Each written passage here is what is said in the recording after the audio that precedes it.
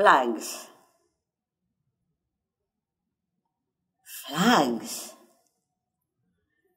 Everywhere flags. Angry flags that slap on cars and trucks. Drivers with tight jaws and tongues that scream out of control. Empty bottles of beer, soda cans, plastic bags, and garbage thrown on streets. Flags. Everywhere flags. On the sidewalks, people march calling for war. Justice, Washington says. Justice at all cost. Our blood has been spilled, hence we must now spill theirs. Flags. Everywhere flags.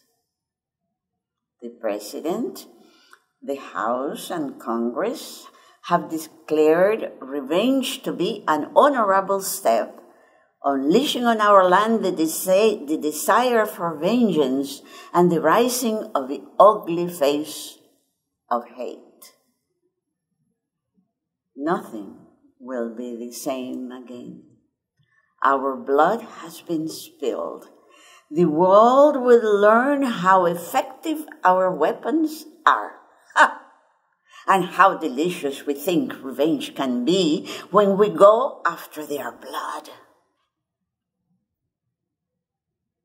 Nothing has been the same since then.